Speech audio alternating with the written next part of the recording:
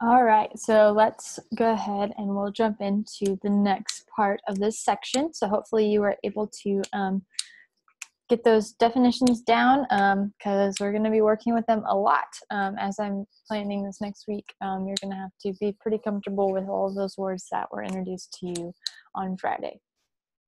All right, so let's go ahead and jump in. So this is the next part. So we're taking section 1 in 2 parts, and this is the second part.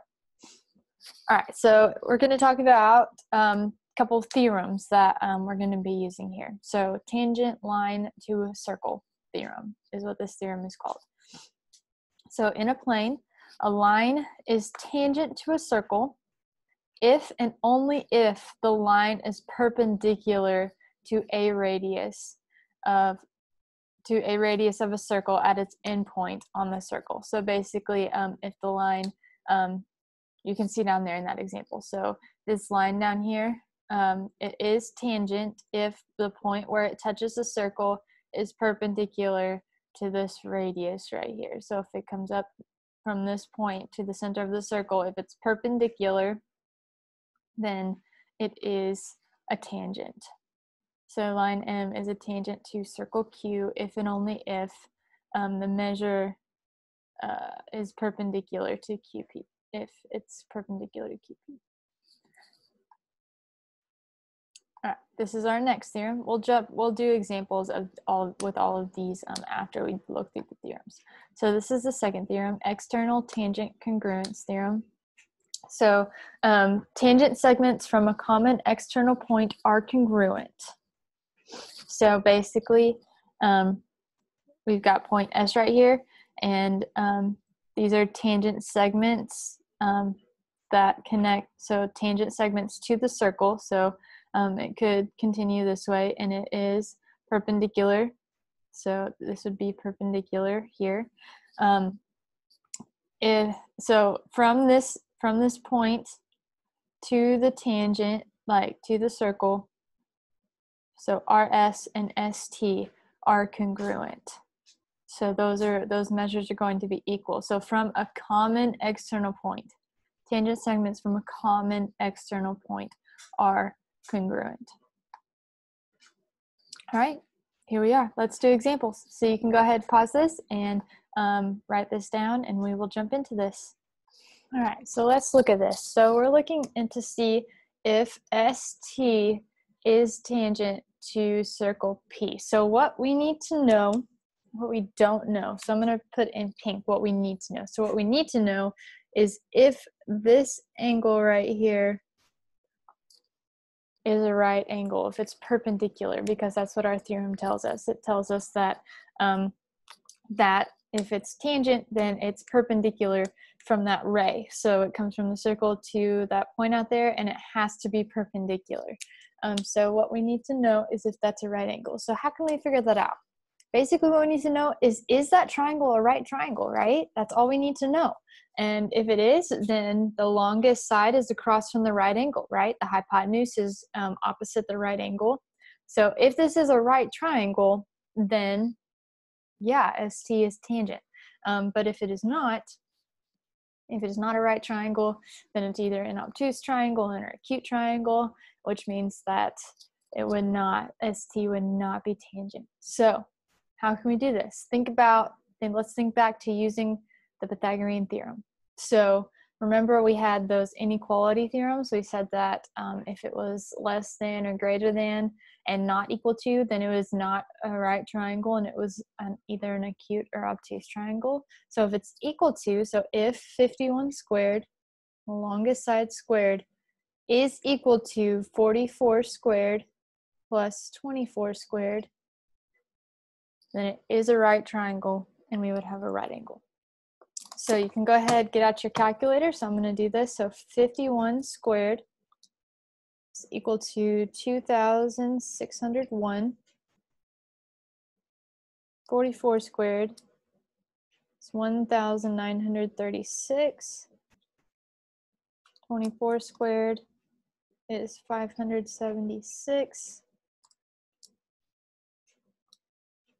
So 2,601 is equal to, if we add those together, what we get is 2,512.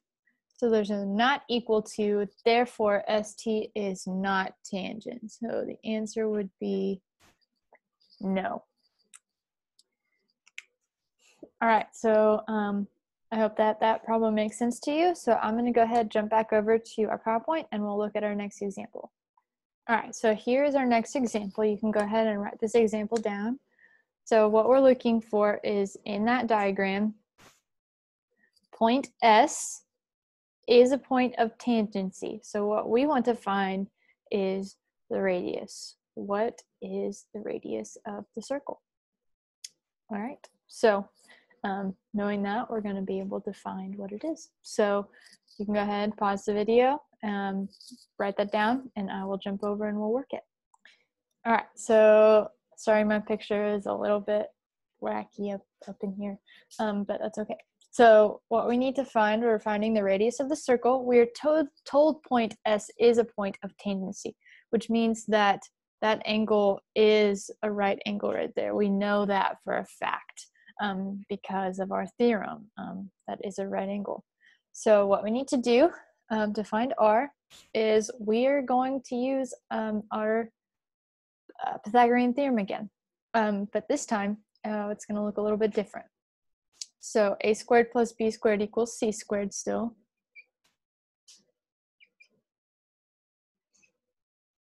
And what we're looking at, so one of our legs is r, so we'll have r squared.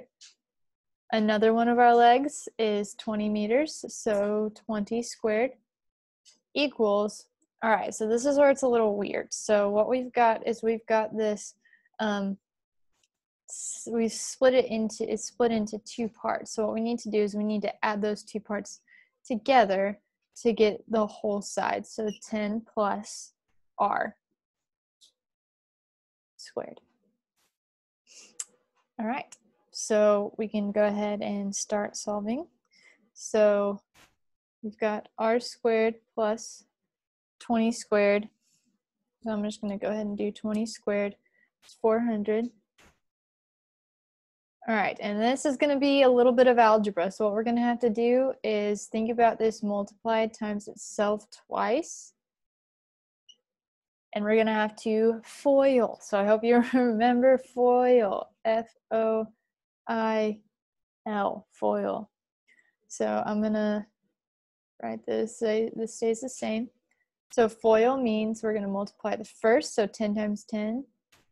The outside would be 10r. Inside is another 10r. And outside, or last, r. So I'm going to do that with my fingers to show you. So we did first, outside, inside, last. First, outside, inside, last. So we FOILed that. All right, and then we'll simplify. So we've got r squared plus 400 equals 100, combining like terms. So plus 20r plus r squared. And then we will continue just solving from there. So subtract 100. And I'm also going to subtract r squared from both sides as well, which is going to cancel it. So that r squared goes away, 100, that r squared goes away. So we're left with 300 equals 20r. And then we will divide by the 20 to figure out what r is. So I hope you can see that down there. We're dividing by 20. And so r equals 300 divided by 20, which is 15. So the radius of our circle would be 15, and since they have it in meters, I'm going to keep it in meters. 15 meters. So I hope that that was helpful to you. What we used was we used that first theorem. We used the first theorem to know that this is a right triangle, so we can use the Pythagorean theorem, which is what our whole last chapter was about. All right, so let's do another example. So I'm going to jump back to the PowerPoint so you can write it down. this is going to be our last example, and it's honestly probably one of the easier problems that you'll see in this section. So segment RS is tangent to circle C at point S, so S is that point of tangency, and segment RT is tangent to circle C at T. So what we're going to do is we are going to find the value of X. So this is going to be using that second theorem. So if you wrote the theorems down, this is going to be using that second theorem. So go ahead, pause this video, write down this problem, and I will do that as well. All right, so here we are. This is our last example. So this one is, as you can probably obviously see, is going to be that second theorem, so the external tangent congruence. Because they're both tangents, we know that they are going to be congruent. So this and that are going to be congruent. TR and SR are congruent. So what are we going to do? Obviously, we'll set them equal to each other. So 5x minus 7 equals 23, and we'll solve for x. So add 7 to both sides. 5x equals 30. Divide by 5, divide by 5. X equals 6. So that theorem, basically what you have to make sure of is you have to make sure that they are both tangent lines. You have to make sure that they're both tangent to the circle, or else they would not be congruent. But if they are, tangent segments from a common external point are congruent. So you just set them equal to each other and solve from there. All right, guys. So that finishes up chapter 10, section 1.